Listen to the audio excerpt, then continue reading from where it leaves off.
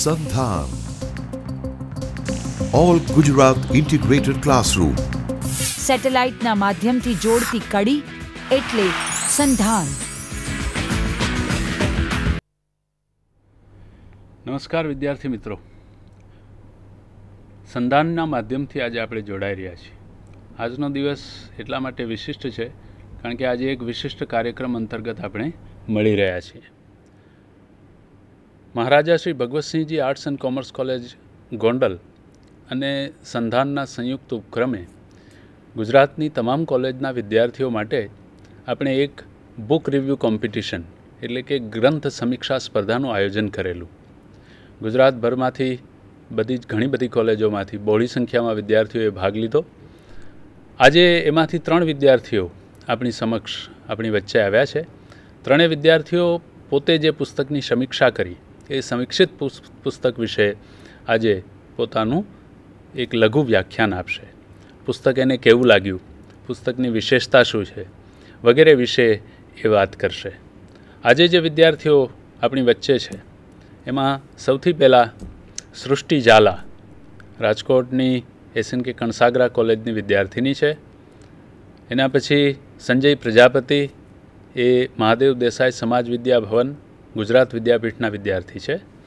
અને મારી બાજુમાં છે એ સોનલ અજાણી એ ફરીથી રાજકોટની RR પટેલ મહિલા કોલેજની વિદ્યાર્થીની છે. ત્રણેય વિદ્યાર્થીઓએ પુસ્તક સમીક્ષામાં ભાગ લીધો અને પોતે એક પુસ્તકની સમીક્ષા કરી.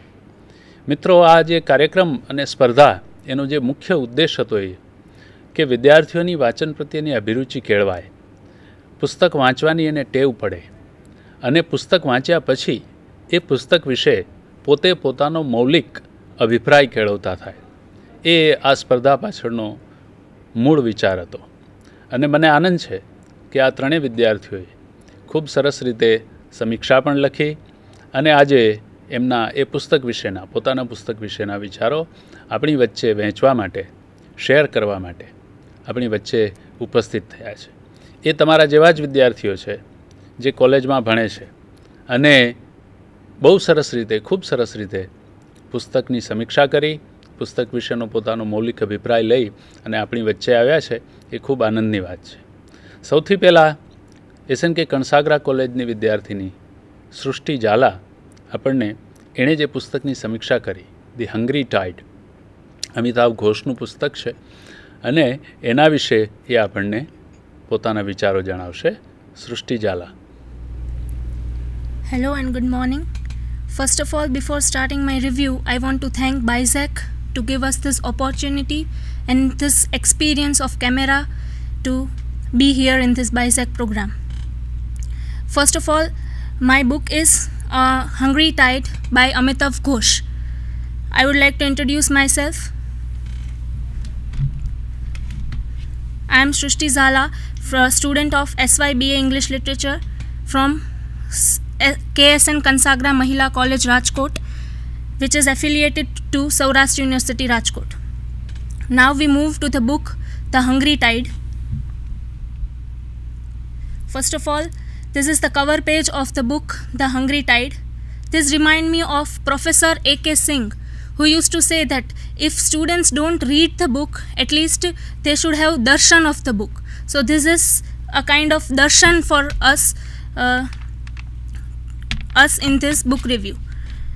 Now I will move to publication details of this book. The Hungry Tide, the author of this book is Amitav Ghosh. It was published by HarperCollins publisher in New Delhi, India, 2010. Pages are 403. It was first published in 2004. Its ISBN number is 9788172236137 and price is 250. Now let me talk something about Amitav Ghosh. Amitav Ghosh is the most popular Indian English writer of our times. He was born in Calcutta in 1956 and today he writes from Brooklyn, USA. He is known for his fictional and non-fictional work. Let us have a quick look at his works. Fictional works: The Circle of Reasons, The Shadow Lines, Calcutta Chromosome, The Glass Palace, Hungry Tide, Sea of Poppies, and River of Smoke. And some of the non-fictional works are In an Antique Land, Dancing in Cambodia at Large in Burma, Countdown, The Imam and the Indian, and Incendiary Circumstances. Now I will talk about the brief summary of this book.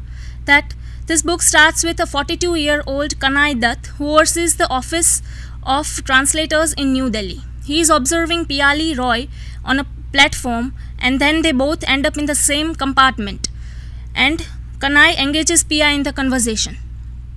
Kanai's real destination is Lucybury, which is inhabited town, while Pia's real destination is the town called Canning. Motivation behind Kanai's journey is that he wants to see the posthumous manuscript of his uncle Nirmal, which is found by Nilima, his aunt. On the other hand, Piali Roy is an Indian parentage, but she went to America, USA, when she was just 1 year old, and now she is graduate student in catalogy, and he wants to observe the marine life and most popularly the Irrawaddy dolphins, which are she thinks that are unique to the Sundarbans.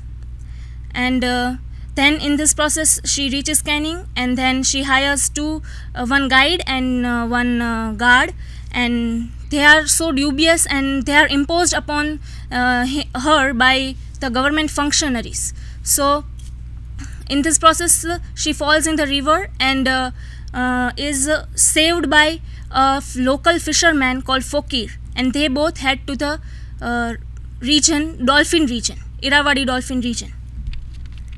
Now there is the title suggests that it's Hungry Tide. So for the students like us, romantic hunger in this novel is, there are two triangles, romantic triangles in this novel.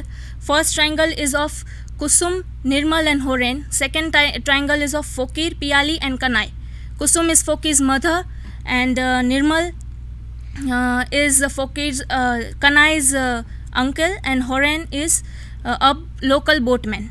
So this two love triangles appears in this book, but they two love triangles also merge because Kanai is also infatuated towards Kusum, as well as Kanai is also infatuated to Moyana, who is Fokir's wife. Now we move to the fact and fiction which Amitav Ghosh has taken in this book. Amitav Ghosh has recounted the history of island in very unsentimental melancholy.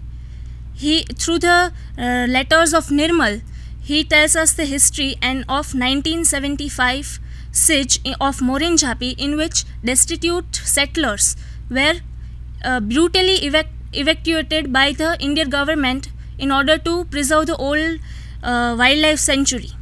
So in this way, Amitav Ghosh crosses the boundary of fact and fiction. Now we move to the aspects of this novel. Various aspects are like characterization, narration in the novel, setting, style. So first of all, we move to characterization. Few major characters in the novel are Nirmal, Nilima, Moyana, Fokir, and Piali and Kanai and Kusum. These characters are taken from different stratas of life. For example, Piali is Indian parentage but stubbornly American, while on the other hand Kanai is sophisticated Delhi businessman, and Fokir is a local fisherman, illiterate but a proud local man. And I think that female characters in this novel are more stronger than a male character because they have their individual identity and they have individual views about the life. Kusum, character of Kusum, who is mother of Fokir, adds a kind of mystery and suspense to the novel, while character of Kusum, Moyana and Fokir altogether are representatives of local life in the tidal land. These characters are fictitious, but Amitav Ghosh, being an anthropologist, has met these characters in his real life. For example, character of Nirmal matches with Amitav Ghosh's uncle Chandra Ghosh, who was also a kind of teacher or a headmaster in a rural construction called Gosaba. And to create the character of Piali, writer met with the leading cathologist of the world named Henley Marsh of James Cook University, and Isabel, a student of Irrawaddy Dolphins. So, and writer has not shrunk himself to mention all these characters and all this fact and fiction data in his author's note. Now we move to the setting. Setting is in the tidal land, as the title itself suggests, the tide country. So setting is in the tidal land. The principal characters settings in this novel are Lusibari and Goranchotalo, which are fictitious, but secondary settings like Canning and Morenjapi and Gosaba do exist on this geographical land. But a writer like Amitav Ghosh is more interested in the historical setting rather than the geographical setting, because it helps the writer to move in the past. Now we move to narration in the novel. Narration is the strength of this novel. I would like to recommend this book to the readers who are interested in the narrative style particularly. There are various narrative techniques used in this novel. First is parallel narration of Kanai and Piali, which is in third person narration. Then second is epistolary in the form of letters of Kanai and his uncle Nirmal. Then third is a kind of innovative technique, which is the opposite of epigraph technique. In epigraph, what we see is that a kind of poem is in the beginning of the chapter, but in this a kind of poem appears at the end of each entry by Nirmal in his notebook. So it's a kind of innovative technique, a narration technique. And fusion of oral and written tradition we find in this novel, because we come across the story of Bon Bibi in the form of a folk performance. So oral and written, both traditions are mixed in this novel. Then two major characters give the parallel narrations. So but it will be too simplistic to call it parallel narration, because the characters and events both intersect with each other to form a kind of parallel but intersected narration. And we can say that narration is well woven and well crafted with no loose ends. Now we move to style. Ghosh is known for his style. Ghosh is particularly known for his style because he has used different kinds of style in his different kinds of novels. To match the parallel narration, he has divided the book into two parts. The first part is the ebb, which is Bhata, and the second is the flood, which is Johar. Ebb is high tide, and ebb is low tide, and flood is high tide. So and at the end of the book we find one author's note, which is very comprehensive, and by which we are able to know what is fact and what is fiction. So by the end, I would like to say that by the end of this compiling book, we feel that we had been to the tidal country, to the tigers, to the dolphins, to Moyana, to Fokir, and to all the local people, and above all to the Sundarbans. Thank you. Yes, Srushti, that was very well presented. સૃષ્ટિએ આપણને નવલકથા વિશે વાત કરી, અને ખાસ તો એમાં જે ટેકનિક્સનો અમિતાભ ઘોષ દ્વારા ઉપયોગ થયો છે એના વિશે પણ આપણને ખૂબ રસપ્રદ રીતે વાત કરી. કોઈ પણ પુસ્તક જ્યારે વિદ્યાર્થી વાંચવા માટે લે છે ત્યારે એની સૌથી પહેલી જરૂરિયાત એ છે કે વિદ્યાર્થી એને પસંદ કરે, વિદ્યાર્થીને એ અપીલ કરે. એ ત્યારે જ શક્ય બને કે જ્યારે આપણે વિદ્યાર્થી એને બરાબર ધ્યાનપૂર્વક, જેને આપણે ક્લોઝ રીડિંગ કહીએ એવું ક્લોઝ રીડિંગ એ કરે છે, અને ત્યારે વિદ્યાર્થી એને પુસ્તકને બરાબર સાચી રીતે સમજી શકે છે. સૃષ્ટિએ ખૂબ સારી રીતે વાત કરી.